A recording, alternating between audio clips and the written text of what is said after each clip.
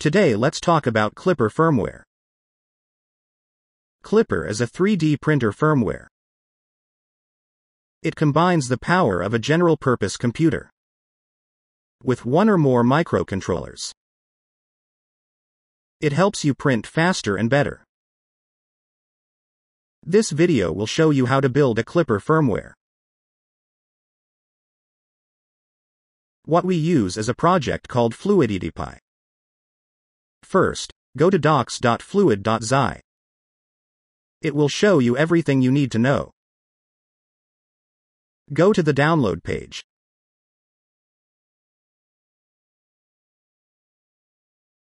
Find the latest image and download it. Then we use the software we installed in the last video. Click Use Custom and choose the image. Press the key to preset Wi-Fi. On Windows Ctrl-Shift-X, on Mac Command-Shift-X. Don't forget to enable SSH and remember the password. We will use SSH later. Set your Wi-Fi, it cannot be 5G. The rest setting could remain as default. After choosing storage, you can start Flash. Meanwhile, you can check the configuration page. Since we have preset the Wi-Fi, we can use the link directly. Once you set up the Pi, you can visit http://fluiddpi.local. Just make sure all your devices are at the same Wi-Fi. It should take you to the Fluiddpi dashboard. If it doesn't work, go to the router dashboard.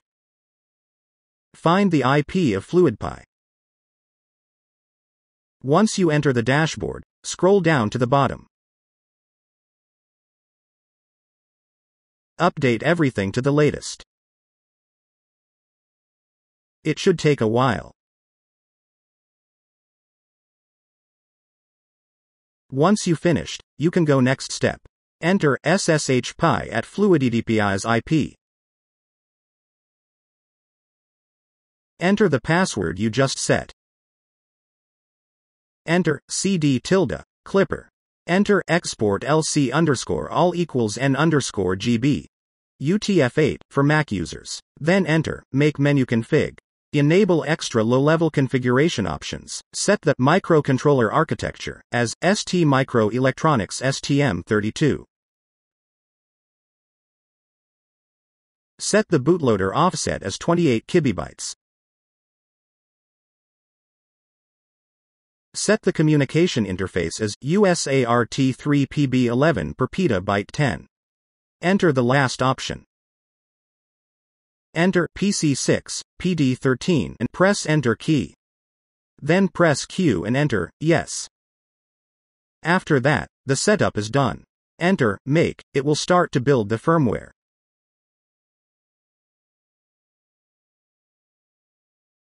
It will take some time. Once you see klipper.bin, you're successful.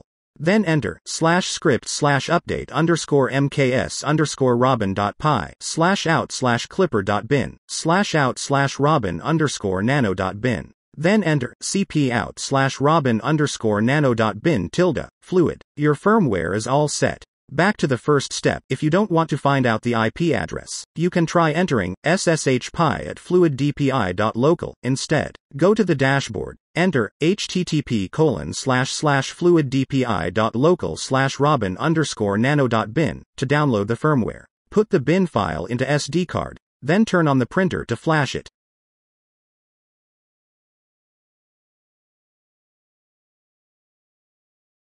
Once you see this, you are all set. The black screen will be okay. Then you are able to go use Klipper firmware on Kingroon KP3S. It's a powerful tool for your printer. You can always flash the stock firmware back. Next time we will show you how to configure Klipper to print. That's all for today. Happy 3D printing!